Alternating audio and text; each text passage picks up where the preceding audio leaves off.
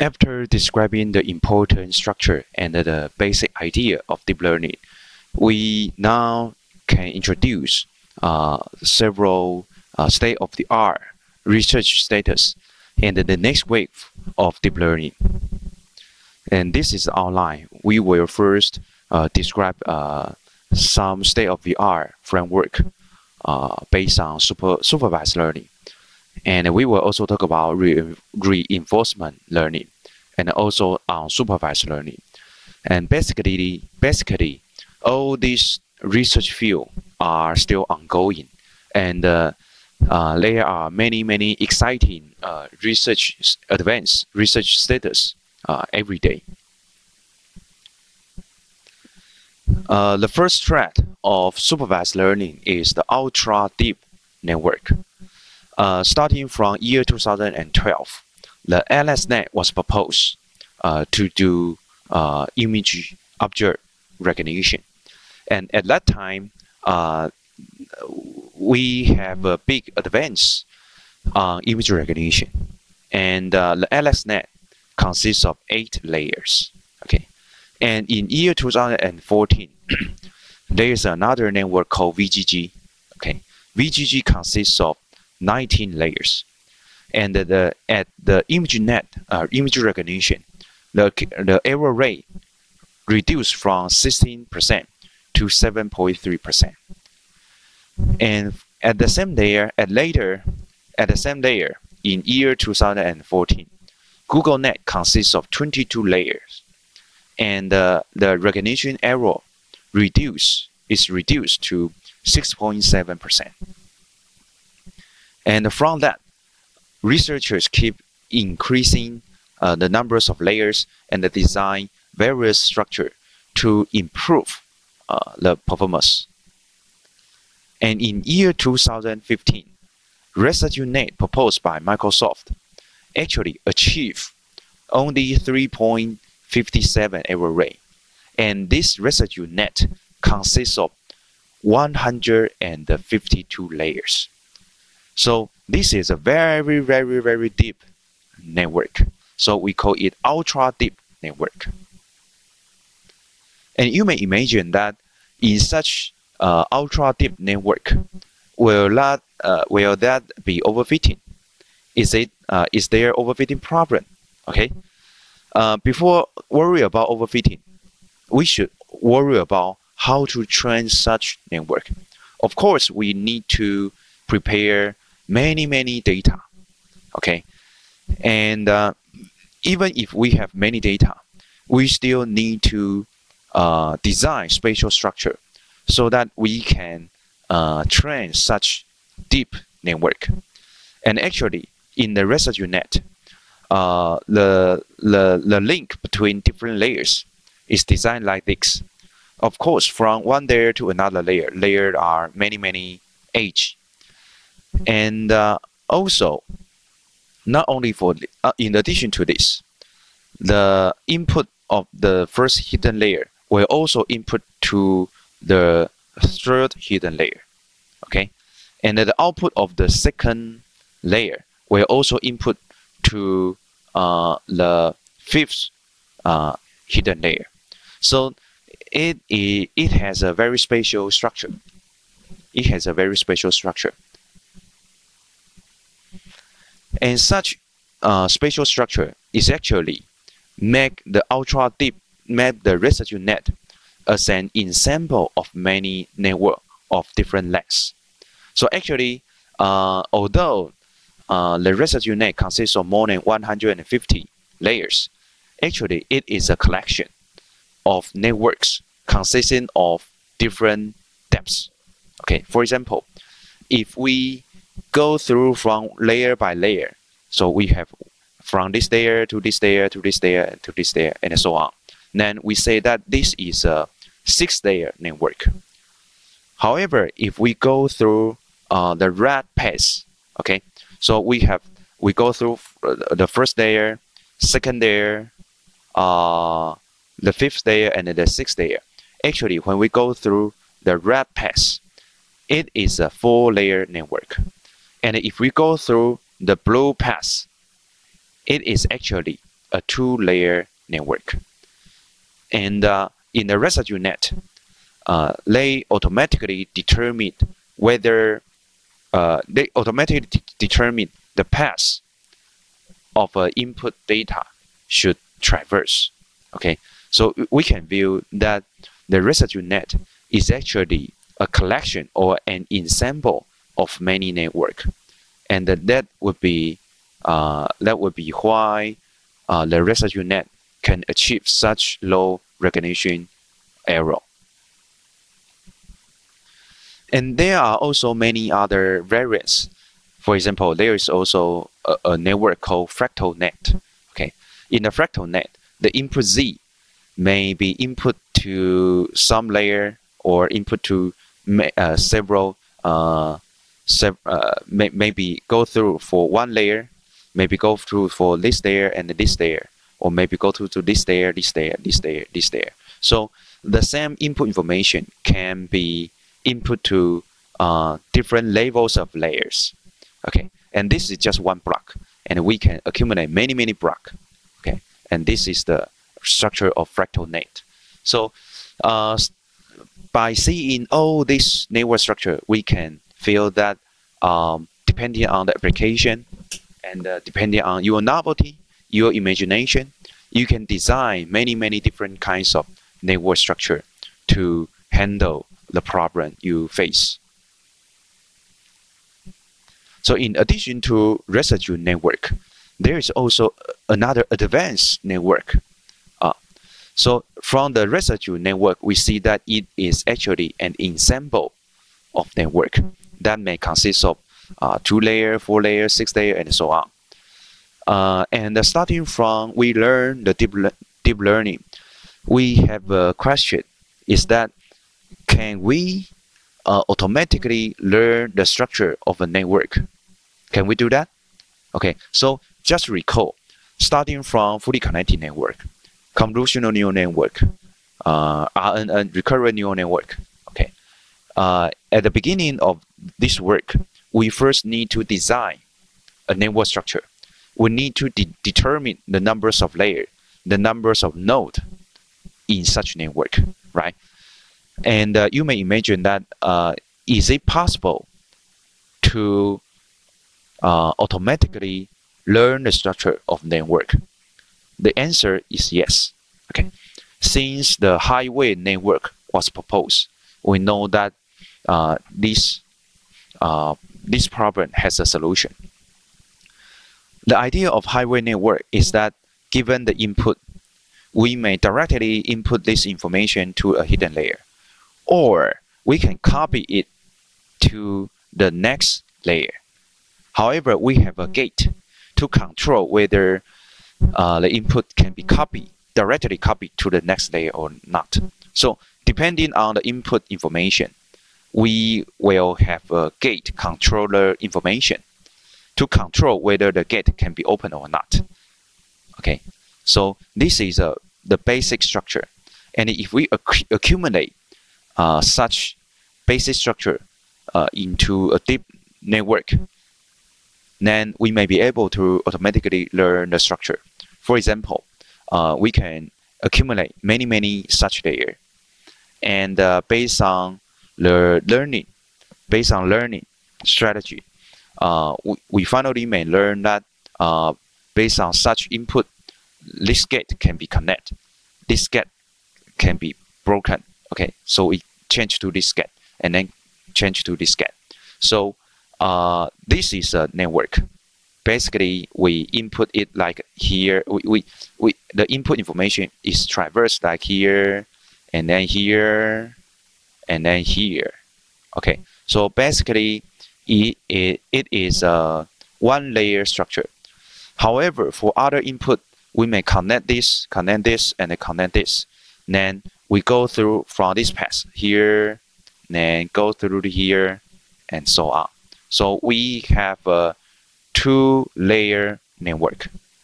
Okay, and remember that whether the gate is open or not is automatically learned based on the training data.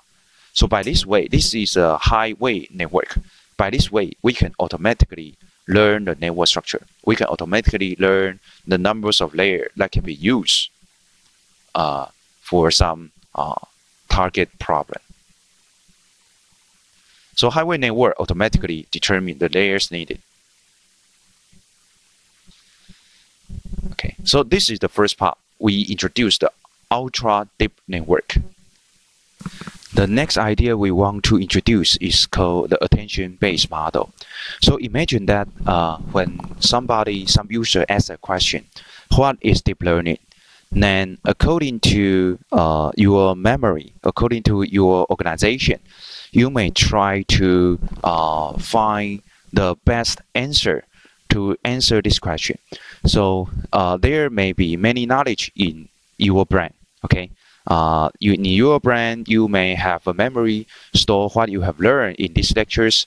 You may have a storage to store what you eat for lunch today, and where you go in this summer vacation. And when you try to answer this question, you will find the most appropriate memory to answer this question after organization. Okay, and this is the so-called attention-based model. We try to mimic, we try to find the best part to answer the question. So given an input, we may use deep neural network or recurrent neural network to process the information.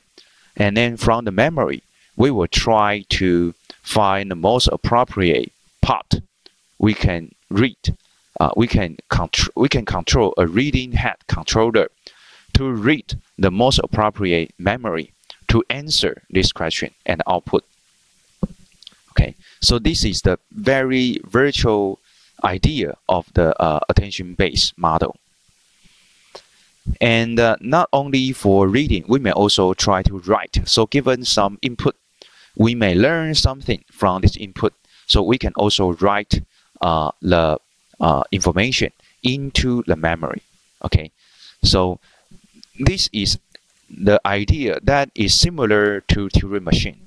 So in this year, there is a paper proposed by a famous research group that is called neutral Turing machine.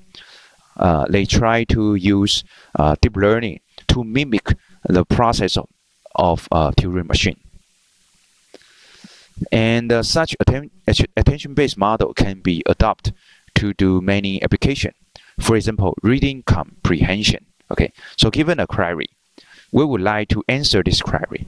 Okay, so through the deep learning, deep neural network, we can control the reading head controller to read the information, read the memory, appropriate memory. Okay, and of course, this memory has been stored and learned based on semantic analysis, based on reading many documents we have already known. So this is just like our human brain. We have already read many documents, and then we can learn the knowledge. Okay, we can learn the knowledge, and we can store each sentence as a vector, for example. And by given this query, we will find the most appropriate sentence to answer this query. Okay, so this is an application for reading comprehension. So a paper published in year 2015 in NIPS. This is an example. We may ask, we may learn from the training document. For example, we have already known that Brian is a frog, Lily is gray, Brian is yellow, Julius is green, gray is frog. Okay, and when there is a query, what color is gray? Okay, so first, by given this query, the neural network will first determine what is gray. Okay, so we know that gray is a frog. Okay, and then based on the memory the network has stored, we also know that Brian is a frog. Okay, and then we know that Brian is yellow, so we infer that Greg is also in yellow. Okay, so by appropriately select the most related memory, we can successively answer the question. And if you are interested in this related work, please refer to the paper. The attention-based model can also be used in visual question answering. Okay, so given an image, we may answer a question: what is the mistake made of? Okay, what is the mistake made of? So, given this query and this image, we try to answer this question. Okay, so the answer is banana. Okay, so how can we do that? Given this query, we also through the deep neural network, we activate a control signal, and based on this control signal, we may be able to access the most appropriate part. For example, mistake. It will automatically detect mistake, and then it will recognize this mistake region, and finally, it will answer the mistake is made of banana. Okay, so we can see that not by reading documents in this framework, they get knowledge from image, they get memory from image, and by describing image, we can use convolutional neural network. Okay, so we can integrate convolutional neural network, RNN, or maybe other deep neural network, so that we can do the visual question answering. Here's another work published in year 2015. Okay, so we also give a text-based question: is there a red square on the bottom of the cat? Okay, and we also give this image. Okay, so first, the network may control to find where is the cat. Okay, so we found here is a cat, and then we try to find the bottom of the cat, and then we check whether there is a red square. Okay, so finally the answer is yes. So again, the image information provides the knowledge or the memory for the deep network. So this is how attention-based model can be used to do visual question answering. And in the following, we will briefly talk about a very hot topic called reinforcement learning. This topic is quite popular, quite hot, because of the development of AlphaGo system. The systems and the network structure we mentioned above are all supervised learning. Okay, the so-called supervised learning is that we try to learn from a teacher. That is, we prepare a set of training data, and then we also prepare the result, the corresponding result, or the corresponding ground truth to train the design network. For example, the training data may include, for example, the user say hello, and then the standard answer would be hi. Okay, and if the user say bye bye, and then the standard answer of the developed system may be goodbye, and the hi and the goodbye are the answer we prepare to train the network, and this is the so-called supervised learning. And for reinforcement learning, we didn't prepare the answer, okay, the standard answer corresponding to training data. We just for example, for a question and answer system, we just collect a sequence of conversation, and finally the result of such conversation. For example, after several conversation, and finally the customer is angry and hand off the phone. So the final result is bad. Okay, and we try to collect a lot of conversation to learn from the critics. Okay, so we automatically learn the sequence, okay, from a sequence of conversation, and try to learn whether such sequence is will cause a bad result or good result. Okay, so we don't really provide the ground truth for each sentence or for each conversation. Okay, we just let the system automatically learn the result. And this is actually the scenario of AlphaGo. Okay, for AlphaGo, you may also read a few news that although at the beginning we input many situation to the AlphaGo, but the AlphaGo will, according to such observation, the AlphaGo will take some action. Okay, and then after such action, we may change the environment, we may change the situation, and then the reward may also change. Okay, and we iteratively have new observation, and then we take a few action, and then we finally try to maximize the reward.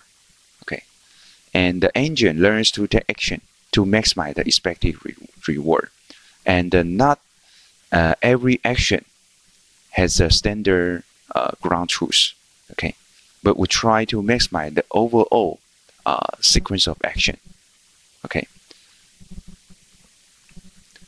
so to do comparison, if we only develop the system based on supervised learning, that means based on such input, we may output the next move. That maybe you should occupy the position at 5-5, and given such input, then we should take the action at 3-3, and so on. So this is the conventional supervised learning. And for reinforcement learning, we just input a sequence of move to the AlphaGo system, and then we only know after many moves, the result is somebody wins. Okay, so the AlphaGo system automatically learn a sequence of move, and they try to learn from this sequence and they try to predict the result. Okay, that is win or not. So actually, AlphaGo is a hybrid system. It is based on supervised learning as well as reinforcement learning. For supervised learning, we input many canonical cases, canonical situation from the Go textbook, okay, to make the AlphaGo learn the baseline system. And then the Google team, okay, the Google team used reinforcement learning to further improve the performance of AlphaGo. Okay. So this is the very basic idea of reinforcement learning.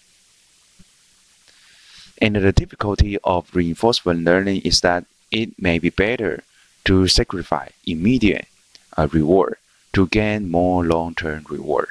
Okay, so sometimes when you take some action, it looks not so smart, but for overall, the final result will be maximized. So you may also read some report that when the AlphaGo compete with the human player, the human player feel that sometimes the AlphaGo cannot take a very smart action, but actually finally the AlphaGo system beats the human player. Okay, so for humans viewpoint, some action taken by the AlphaGo may not be so smart. However, this is the result calculated based on the by the AlphaGo system, because it tries to maximize the overall reward rather than rather than making each action very smart. Okay, so agent's actions affect the subsequent data it receives. So sometimes, according to different input received data, then the action, of course, the action may be changed. So for the concept, of course, how can we maximize the overall reward, we use the deep neural network. Okay, we use the deep neural network. So the observation is the function input, and this deep neural network would output the action.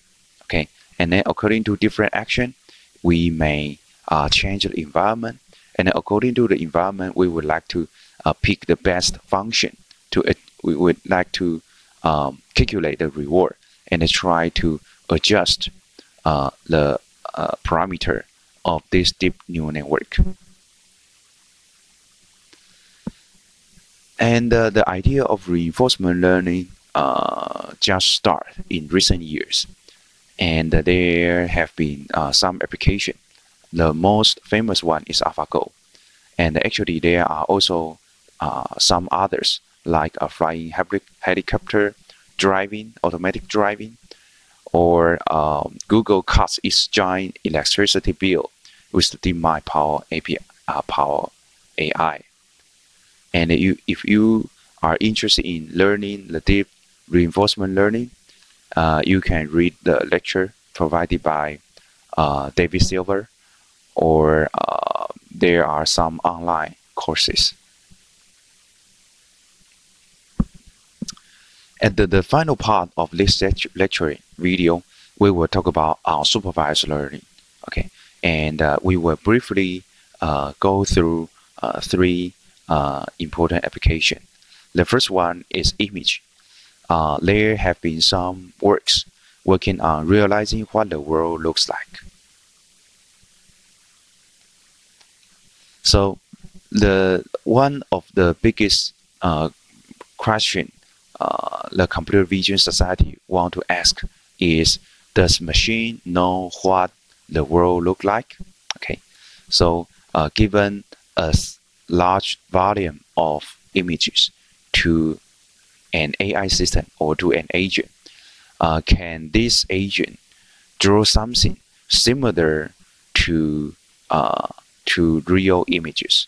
Okay, actually there have been some work that can do this. Okay, so give a large volume of image to the system, and this system try to automatically draw something such that the result of the drawing looks quite reasonable, or looks interesting to humans.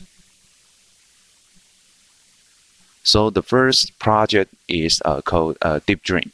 So given a photo, machine adds what it sees. Okay, so assume we have already trained a machine based on a large volume of images, and then given this photo, how can this machine realize this photo?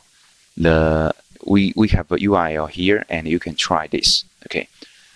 You can input your photo, and if we input this photo, how the machine understand what it is?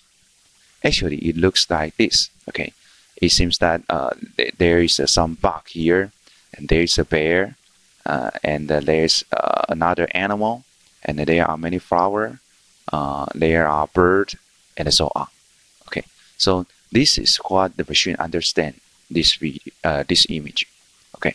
And this project is called Deep Dream, and you can easily find related literature on the internet.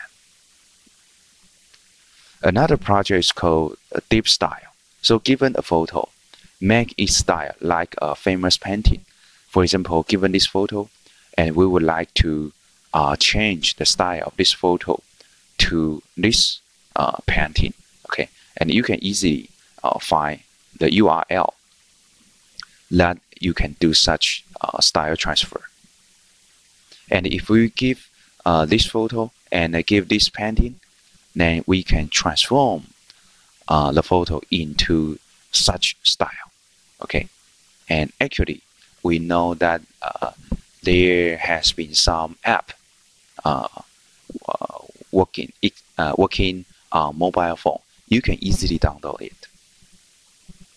So how can this system do that? Okay, the basic idea is, given this photo, we use CNN, convolutional neural network, to extract the important feature or extract the visual characteristic. Okay, and for this painting, we also use CNN to extract the style. Okay, and then we try to generate an image where when the image input to CNN, the content will be similar to the original photo, but the style will be similar to this painting. Okay, so we can initialize a plain image, and then we try to adjust the pixel value and the color of this image such that the visual content is similar to the original video and the style is similar to this painting. There is another exciting project called generating images by RNN. Okay, so imagine that we can given the color of the first pixel, and then we can generate the color of the second pixel, and then we store the information in this network, and then use this memory information given the second pixel, given the color of the second pixel, we generate the color of the third pixel, and so on. So we can generate pixel by pixel, and finally generate the whole image. And this project looks quite crazy, but actually it is really can be done. There is a work called pixel recurrent neural network. The idea is just like we mentioned above, and assume that we are given half of the image, and then according to such information, we try to generate the color of the bottom half pixels. Okay, so actually, finally, this system can generate image like this, or maybe like this, or maybe like this. Okay. And if we just roughly see this image, we may not be easy to distinguish which one is generated by computer and which one is a real image, is a real animal. Okay, so such idea is quite crazy, but actually the deep neural network actually can really do so. And for generating image, there are also many other variation. Okay, the idea is training a decoder to generate images. Okay, and there is a method called variation autoencoder. Okay, and if you are interested in this method, please check. And there is also another work called generative adversarial network, GAN. Okay, and this network is also very famous in generating images. So by using the OpenAI, okay, by using the API provided by this website, we can automatically generate the images. Okay, so you can check, you can compare these two set of images and to see which one is human, is machine generated. Okay, and basically most people still can distinguish that the right part are machine generated, because some object or some animal is a little bit weird. Okay, so right now the automatically generating image still cannot pass the Turing test. And actually the same idea can be also used to not to generate image, but maybe used to generate comics. Okay, and if you are interested in, please check this URL. Another unsupervised learning research field is the text. Okay, text understanding. So we try to understand the meaning of words. Actually, this is a research field called machine reading. Okay, so we try to make the machine learn the meaning of words from reading a lot of documents without supervision. So we just input a large volume of document to a machine, and we try to make this machine realize the meaning of words. Okay. For example, we try to automatically learn whether two words are semantically similar. For example, after learning, we may be able to know that the word tree and a flower are similar. The word run and jump are similar. Okay, comparing with flower, run is more similar to jump. Okay, and dog, rabbit, and cat, they are all animal, and they should be clustered together. Okay, so we try to make machine automatically learn such relationship based on a large volume of documents. Okay, and such generating word vector or embedding is unsupervised. So we try to transform each word into a vector, or we try to do some embedding such that semantically similar word can be embedded into similar positions. Okay, so we have to prepare a lot of training data. And how can machine do that? Actually, a word can be understood by its context. For example, we may from the news, from many documents, from news document, we may see that this person actually 马英九520宣誓就职. That means the President Ma Ying-jeou stepped up, okay, at May 20. Okay, and this is another president, President Tsai Ing-wen. Okay, also stay up at May 20th. Okay, and because these two words has very similar context, so we can expect that these two words should be similar. Okay, and by some research study, right now the machine really can learn the relationship between words. Okay, for example, we can find the relationship between Spain and Madrid, Italy and Rome, Germany and Berlin, and we can see that the left side are all country name, and the right side are all the capital city of these countries. Okay, so we can automatically learn the relationship between words. Okay, we may also automatically learn the different tense of a word, like take, took, taken. Okay, we can automatically learn the relationship. And if we can transform a word into a vector, we can also do some algebraic calculation between words. For example, the word hotter minus hot may be approximate similar to bigger minus big. Okay, so we can see that if we can represent a word into a vector, we actually can do calculation between words. Okay, we can do algebraic calculation. And for example, the Rome minus Italy is approximately similar to Berlin minus Germany, because they are all capital city minus the country name. King minus queen may be equal to uncle minus aunt. Okay, so we can do such interesting algebraic calculation, even if the entity we process are words.